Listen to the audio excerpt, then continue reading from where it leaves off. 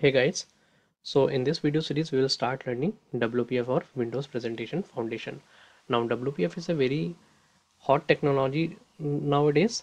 So if a company is working with Windows desktop application development, so they will demand WPF as your prime technology. So sectors like banking sector or medical sector work extensively on WPF applications. So if you know WPF, it's very easy for you to get a good salary in these organizations, also get a good position in this organization.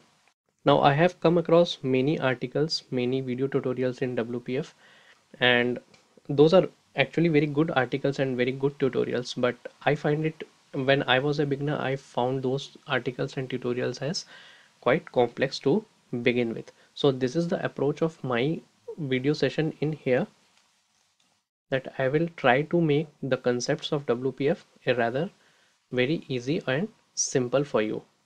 So let's start learning without wasting time.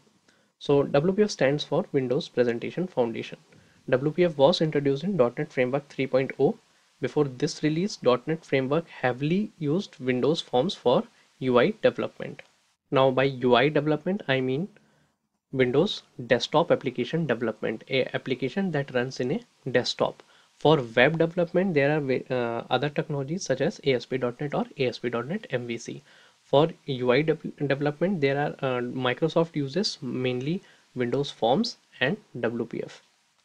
Now the idea behind introduction of WPF was that user can develop rich user interface comprising 3D animation, themes, etc.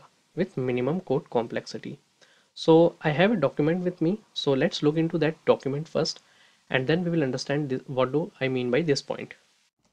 So here's the document, and it has two columns. One is desired functionality and one is technology.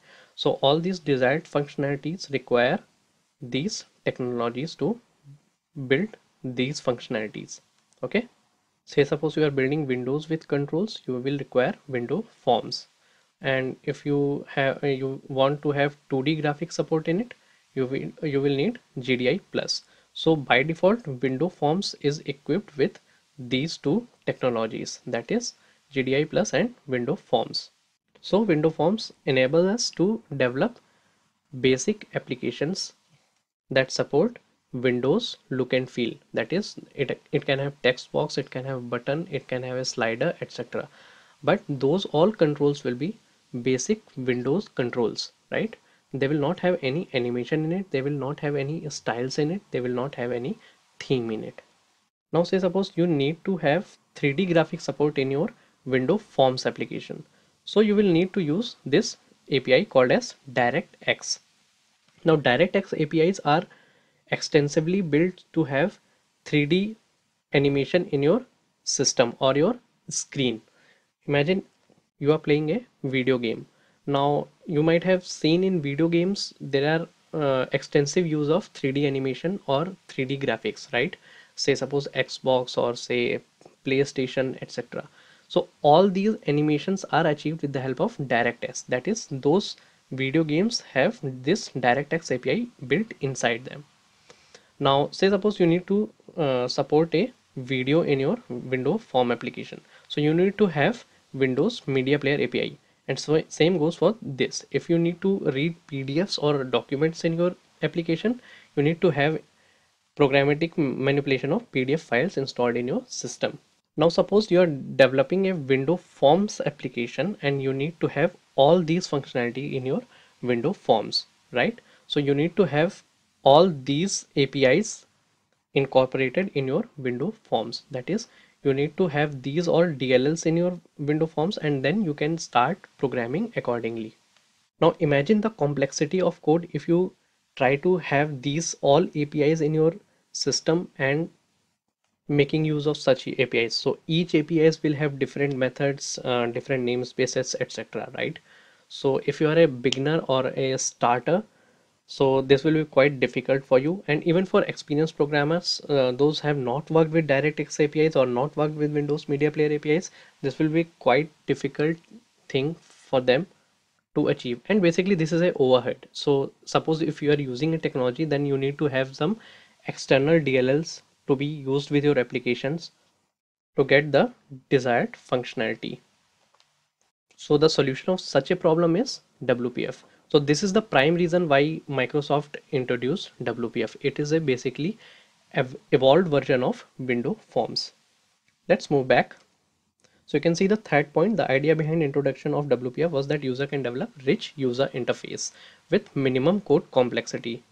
And these all things could be achieved in window forms too. But as I said earlier, you need to have all those APIs added in your window forms, and then you can code accordingly, but that will increase the complexity of your application. So WPF could be considered as a evolution over WinForms. So I hope this clears the concept why WPF was introduced over WinForms or window forms. Now, in all these points, I've been talking all about rich user interface, right? So I have a WPF application running in my system right now. So let's look into that application and see what do I mean by rich user interface. So here's the application that is running, and you can see this is a status bar sort of thing that is being animated. That is, this is a green color going in, and then this is a themed button. Then I have a checkbox, I have a radio button, and I have a slider, right? So you can notice that this user interface is quite rich, right? I can I had a animation control in here. I have a themed button and I have a themed checkbox. So let me explain you what I mean by themed controls, right? So this is the default theme, and let's change the theme of my UI to say bubble cream. And you can see the theme or the look and feel of my UI has been changed. Let's change it to say red, and you can see the theme of my UI is changed. So this animation is changed accordingly to this theme. The button color is color look and feel is changed. The checkbox is changed, radio button is changed, and the slider is also changed. So does my UI look like anything that is being developed in window forms? No, this is purely developed in WPF. The same thing could be achieved in Windows Forms too, but we need to have those APIs in it uh, to achieve all the animations, to achieve all the themes, and this will make my code quite complex. And this is the inbuilt feature of WPF. All these APIs are inbuilt in WPF. So let's make this thing as bubble cream again, and let's go back to our slides. So since you have seen my UI in WPF, it's very simple to build that UI, and I will have a separate lecture to show you how I have built that UI. So for this introduction video purpose, I have just shown you that UI. So this might give you a example. What do I mean by rich look and feel of my user interface? Let's move forward. So some of the features of WPF include data binding, dependency properties implementation, styles, themes, XAML, etc. So all these 5 points are the highlights of WPF. WPF has many more very interesting features that can be incorporated in your application development.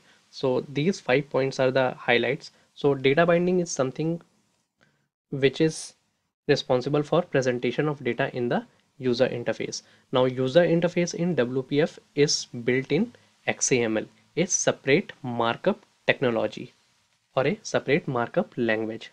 So there might be some way so that that separate technology can represent some data that is written in the C# format in my code behind.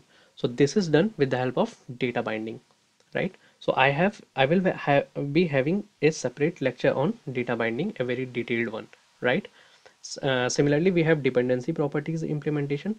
Now dependency property is also a very important and powerful concept in WPF, and it is also very say favorite question of interviewers if you are attempting a interview in WPF. So for now you can understand that dependency properties are special type of properties that have capabilities of data binding or capabilities of validation, capabilities of value coercion, etc. So I will cover dependency properties in detail in my later lectures. So then WPF also supports styles and themes. So now you have seen a running application of WPF just now. So all those buttons and controls were styled buttons and themed buttons. And then we have XAML, of course, and as I've told you earlier that XAML is a separate markup language that is present in WPF for enabling us to build user interfaces. So I will be including a XAML tutorial for you, or XAML introduction video for you later in this video series. Now XML enables us to decouple code with UI, and this enables unit testing in the application easier. So this is one of the advantages that we have by using XAML. So guys, this is what I have for you for WPF introduction. In this video we tried to learn why do we need WPF, and we have seen a very basic application of WPF, which I have shown you for the rich look and feel of UI. What do I mean by rich look and feel of UI? And these are some of the features those are available in WPF, and we will be learning more about these features in a great detail in my later video series, right? So I hope this video has helped you to give you a brief introduction about WPF. In my coming up lecture, I will explain you the architecture of WPF, and then we will see what do I mean by XAML or XAML. So thank you so much guys for listening. If you have any doubt, please leave a comment below, and please do subscribe for this channel for continuing learning WPF. Thank you so very much.